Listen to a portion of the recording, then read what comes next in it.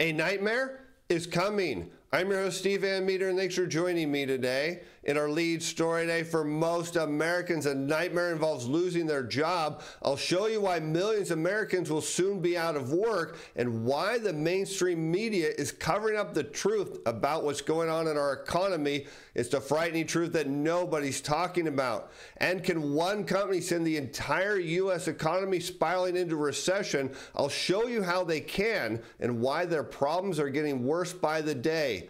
And is the government knowingly faking the economic data? I'll show you what one agency has to say about this and why they believe that bad data will make the next recession even worse. And plus, we have a sponsor for today's show. We'd like to welcome Avalon Global Care to the show. You can find them on the NASDAQ under symbol ALBT, and they're a commercial stage company that develops and delivers precision diagnostics and lab services, and their stock is in the early stages of a swing trade setup, one where we think it could double or even more. Wait till you see the last times it's had this setup, the stock surged higher. Stay tuned to the end of the show or check out the pinned comment or description for more information. Now, let's over to Bloomberg, where we picked today's story up with a headline, as Boeing CEO's effort to rebuild Playmaker suffered strike setback. And this is a huge problem for the U.S. economy, because if there's one company that can send the entire U.S. economy spiraling into recession, well, it's Boeing, because they have suppliers not just all over the country, but all over the world. So when they suffer a setback, such as a prolonged strike, well, it has knock-on effects to the entire U.S. economy. It means there's going to be a massive amount of jobs lost if this strike doesn't end in the very near future. And even if it does, the damage it's doing to the U.S. economy could be everything we need to tip us right over the edge into recession.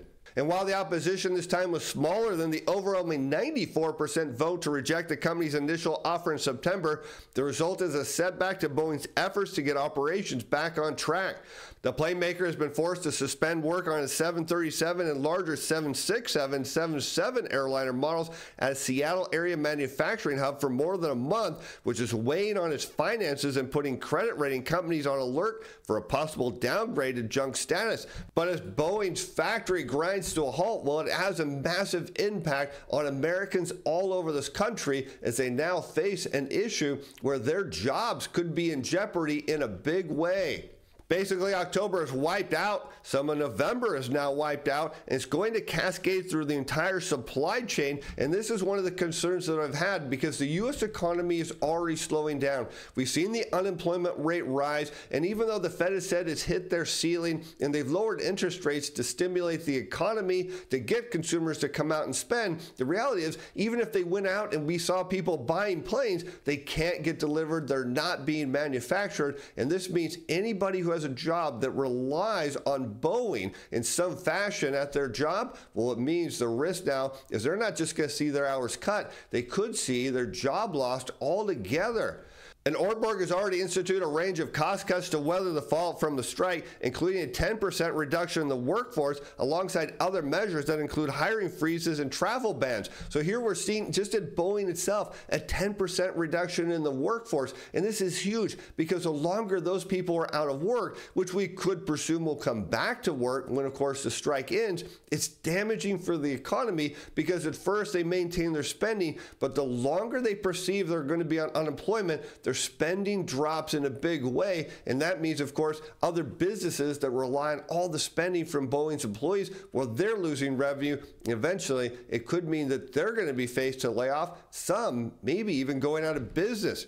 The fallout is also rippling through Boeing suppliers, as Spirit AeroSystems Holdings said it will furlough 700 workers and that it might need to resort to layoffs if the strike continues into next month. And you can imagine, of course, it's Spirit AeroSystems. Well, they have suppliers too, and they're watching this strike, and they realize that if Spirit starts to lay off people, they're going to have no choice but to lay off people as well. And you can see there's going to be impacts in communities all over the country, because there's a lot of demand that comes from Boeing building a plane, a lot of suppliers that go into each and every plane, and without the supply chain running here, without planes moving through the factory, well, it means a lot of Americans are going to face a nightmare scenario.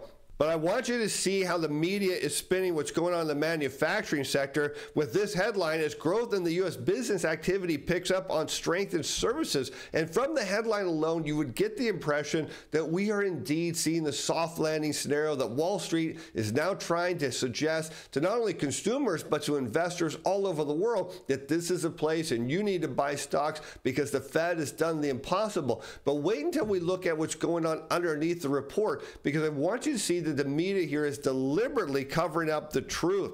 As we turn to the S&P Global Flash U.S. Composite PMI, when we look at the manufacturing sector alone, we're now in the fourth month of contraction. It printed at 47.8. Now, anytime you see a print under 50, it means it's in contraction. The smaller the number it is under 50, the deeper the contraction. Now, but the issue we're facing here, it's the fourth consecutive month. So if indeed we were seeing a turnaround in the economy, what we should see is the manufacturing PMI turnaround. There should be some good news here, not a continued state of contraction, because again, the risk, the longer Boeing stays on strike, the bigger problems we're going to have. The knock-on effects across the entire U.S. manufacturing sector are only going to get worse, and again, impact millions of Americans' way of livelihood.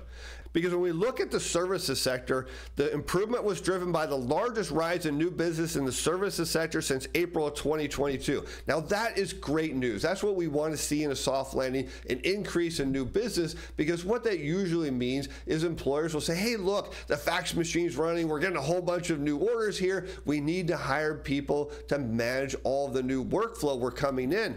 And in turn, fueled by rising domestic demand, supports a soft landing narrative, which offset a marginal fall in export orders for services.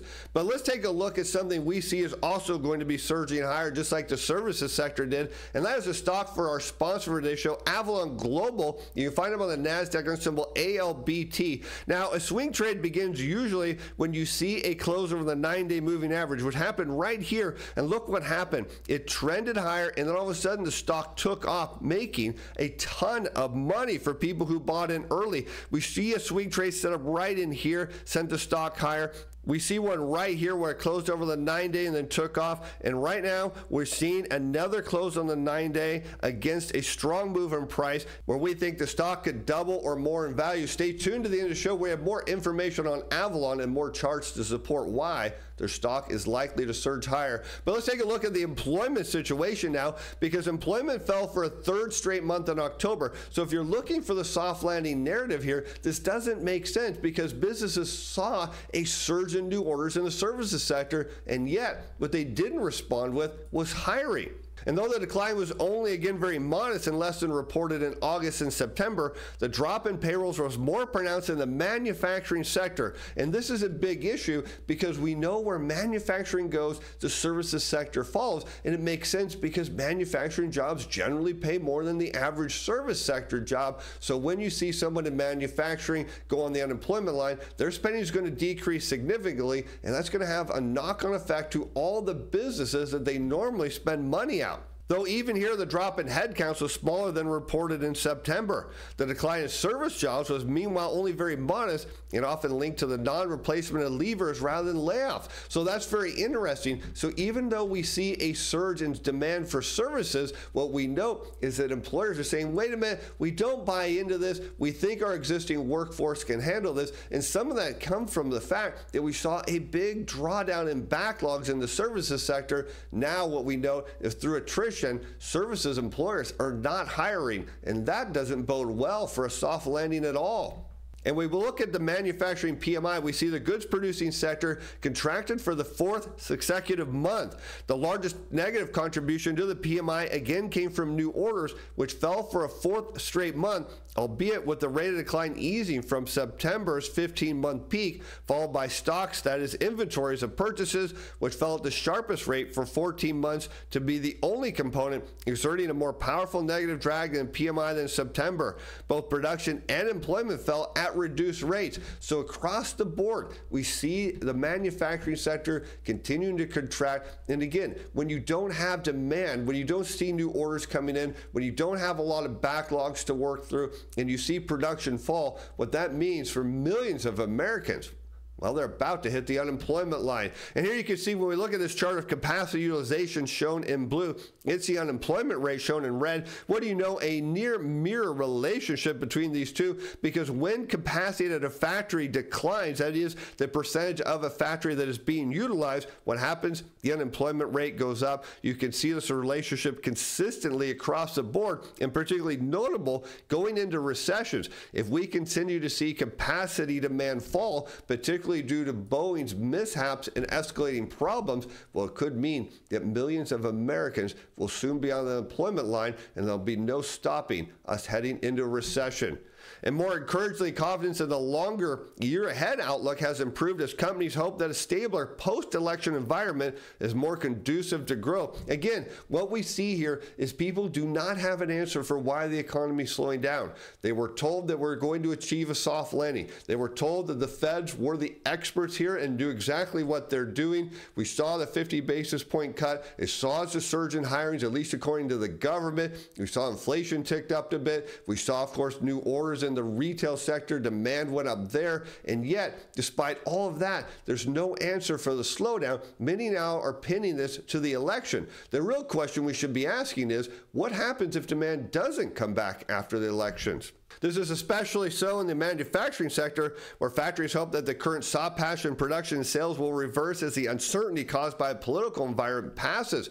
And again, we face one of the biggest risks here is the U.S. economy is slowing down. Boeing's got a strike that they don't seem to have an answer to, and everybody's pinning the future of the U.S. economy on what happens after the elections. But based on the trends we're seeing, nothing's going to get better. In fact, it may only get worse.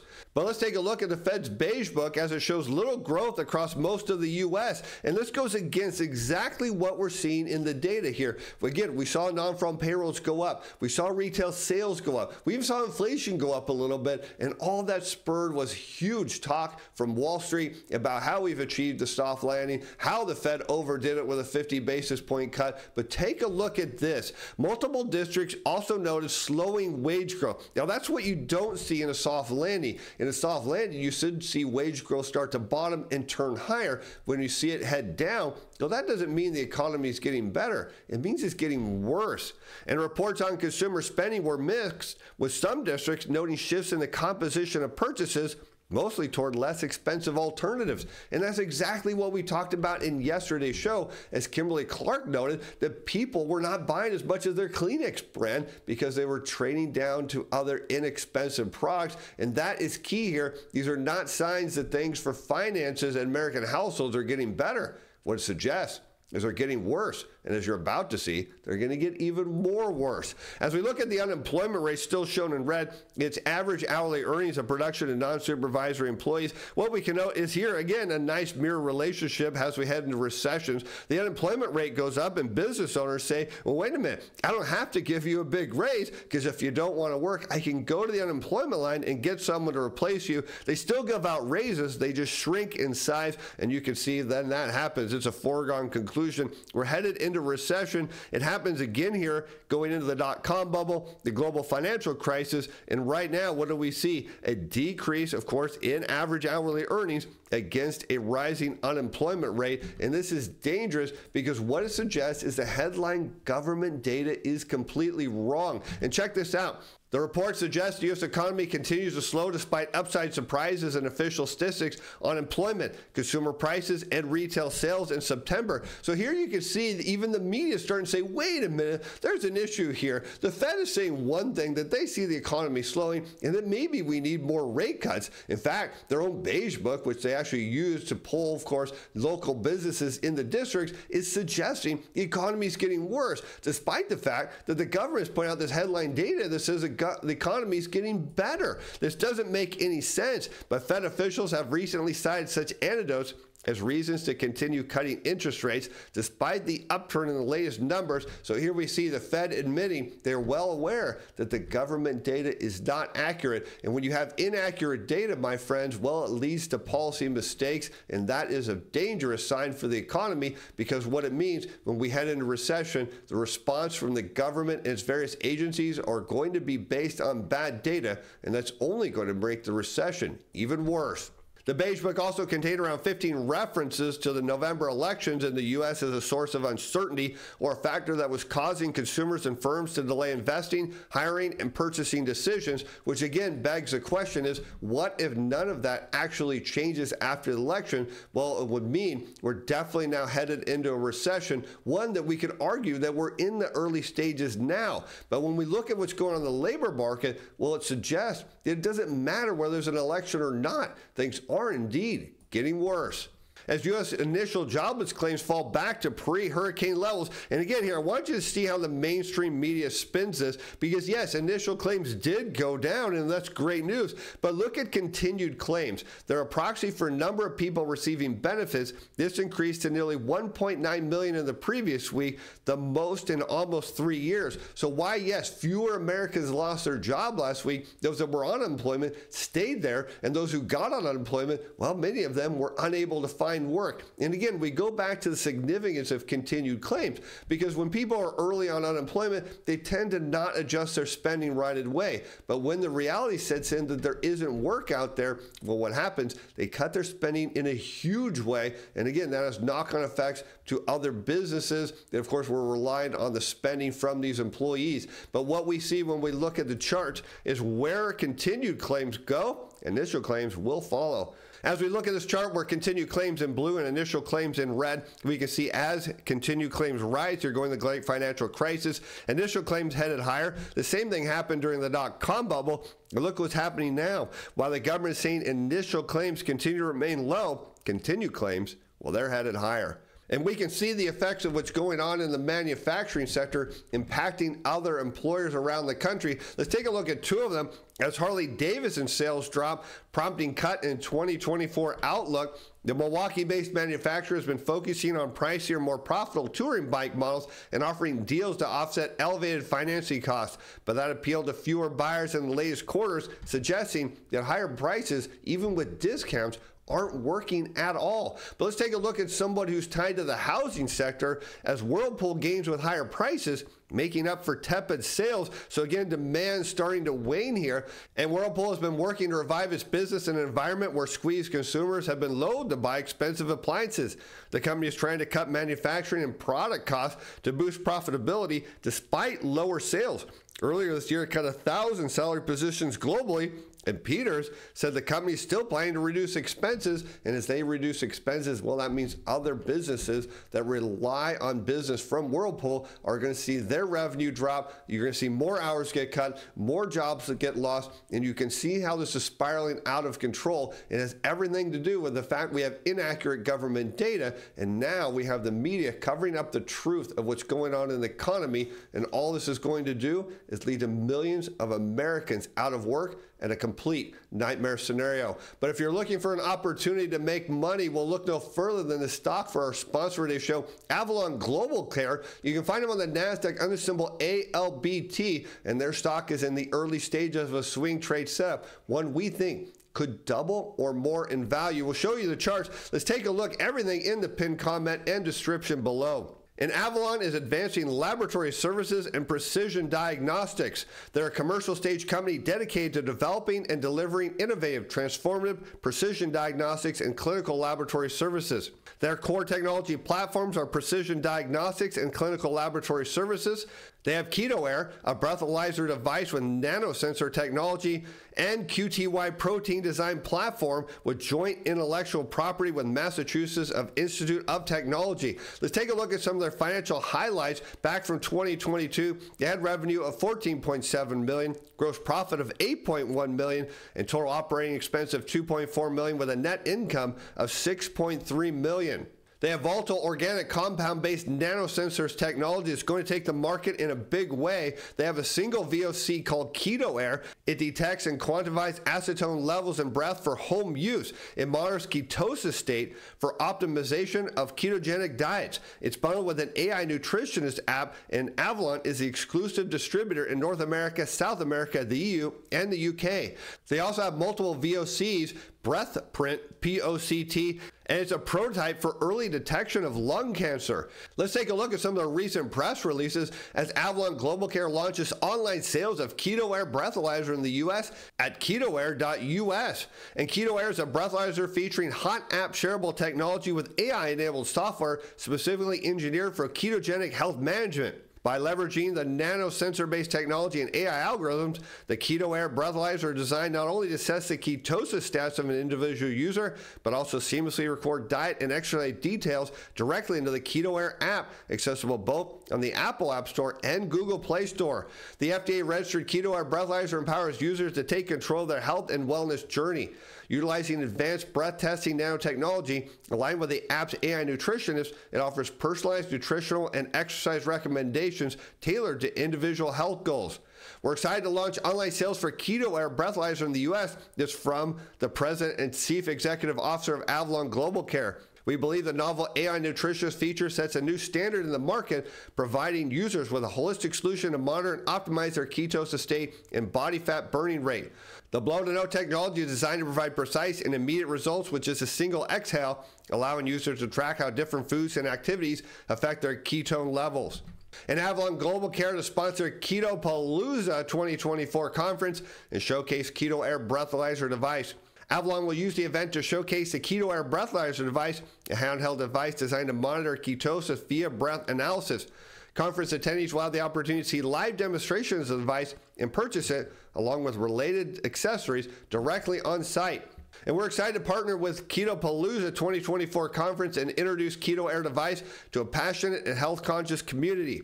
The conference gathers keto enthusiasts from across the country to share tips, insights, and resources for maintaining a ketogenic lifestyle. Avalon's Keto Air breathalyzer offers a user-friendly way to track ketosis in real time without invasive blood tests.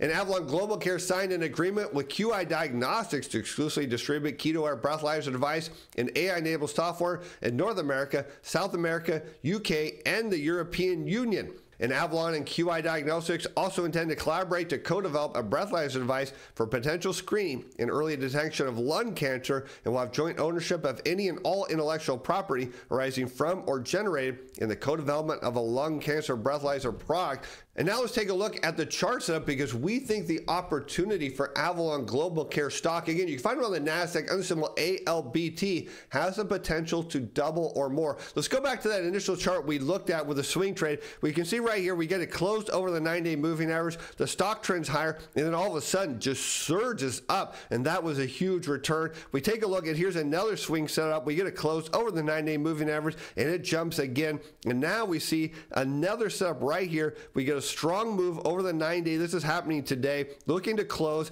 This is setting up a potential huge move for ALBT. And let's take a look at some of the catalysts behind this. As we look at the 10-day volume profile, we can see today it's likely to close over the 10-day, suggesting buyers here over the past 10 days are looking to accumulate Avalon Global Care stock and send it surging higher. And when we look at our price targets, we see the initial move is right around 46 cents a share. That's double where it was trading right at the time of filming, with a potential breakout up to 86 cents a share. This is one opportunity you don't want to miss out. And again, you can find Avalon Global Care on the NASDAQ under symbol ALBT. But as always, with any company we feature on our show, you're under no obligation to purchase their stock. Be sure to do your own research before placing any trades. And with that, I'm Steve Van Metre. Thanks for watching. Thanks for being fans. Bye now.